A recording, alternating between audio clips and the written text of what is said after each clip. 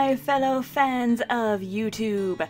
It's your boy, it's your girl, K-Shadow, back with another episode of 14 Days of Fruits Basket.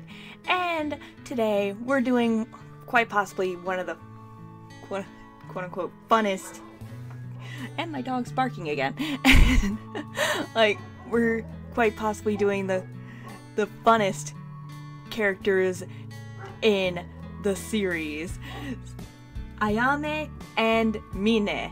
Oh my god, these two, they have such a unique dynamic that I absolutely adore. Like, I think Mine is the only character I think that could act, besides like Hattori and Shigure, that can handle Ayame-ness. And just the way that she is so supportive and so kind towards him. Oh my god, my shipping senses are tingling. Oh my god. And I love the little quirk with them, with Mine especially, is that she loves to dress up cute girls. And I just find that so adorable. Like, if I were a fashion designer and I made adorable clothes like her, I would be like, "You, cute girl, try on my clothes, now!" I would totally be Mine, and I would need someone who would be just as wacky as me to be able to handle my bombastic nature. So, and I think the only criticism that I have for Ayame and Mine is the fact that you never really get to see how they met. Like, in all honesty, I wish we had some sort of, like, idea on how Mine kind of, like, walked into Ayame's life. Like, I just have this image of, like, them possibly meeting in high school or something like that, and like Ayame and Mine just driving Shigure, Hattori, and everyone else insane with their antics.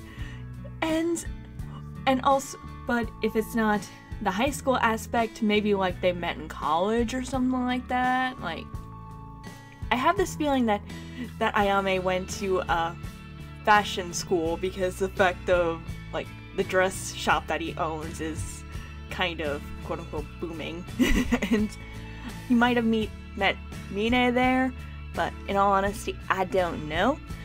Leave your thoughts in the comment section down below. Give me your best idea on how Mine and Ayame met.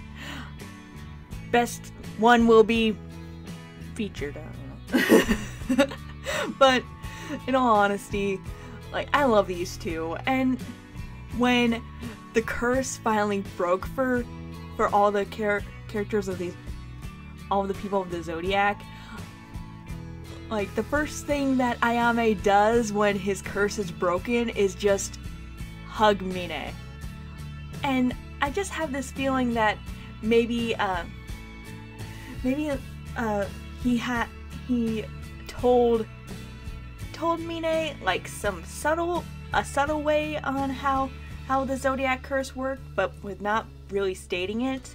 Like, he's like, "I love you, Mine, but we can't be anything more right now." I just have this feeling. I know it's kind of stupid, but but, like, and before everyone else is like, "Oh my god, you drew them having sex." No, I didn't. I just drew them cuddling in bed.